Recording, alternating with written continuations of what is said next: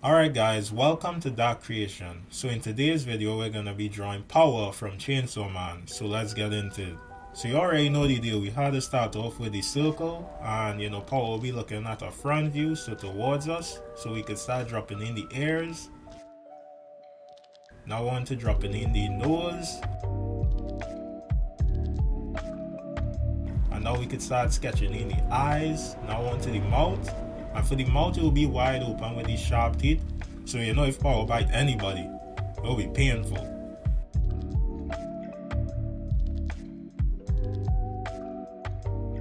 Alright, so now we could start, putting in the band covering one of the eyes here.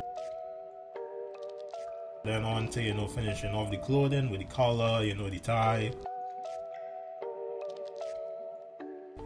Now we're going back on top to finish off the hair, and the final touch, which will make Power, adding these two spikes that's sticking out of her head. I'm telling you, she probably dangerous herself.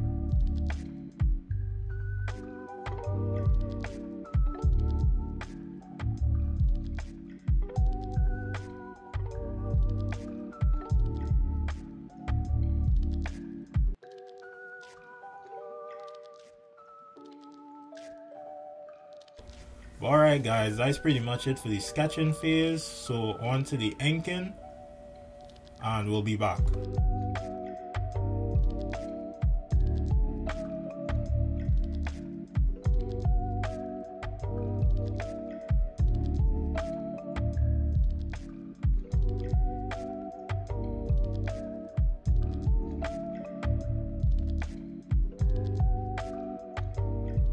Alright guys, so we're back from the inking phase. Now we could go into the fun stuff, which is, blocking in all the different colors. So what you do, you just drag and drop on the different areas, like for example Power skin, then add it to the clothes.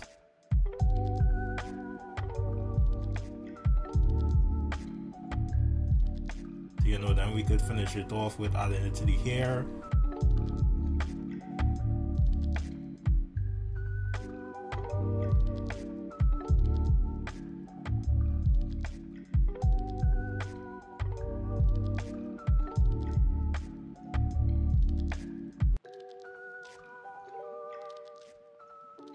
Alright guys, now we want to move on to adding shadow to Power. So now we can move on to the right hand side, and we could open up the layers panel. From there we're going to create a clipping mask above the color layer. Right, so now what you want to do, you want to select a purple color and set it to multiply. So now we can start adding shadow to the neck of Power.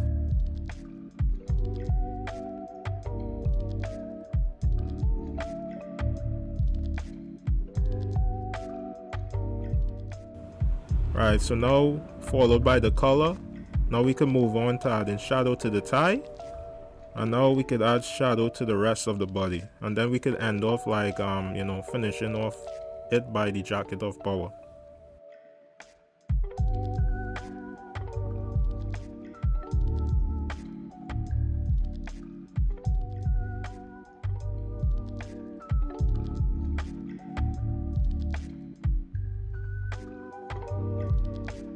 So now back on top, we could add some shadow to the inside of the ears right here, and then we could add a little bit of shadow right underneath the eyebrows, just like that.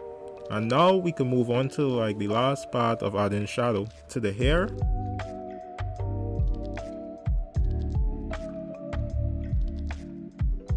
So just same process as before, add the shadow to the hair.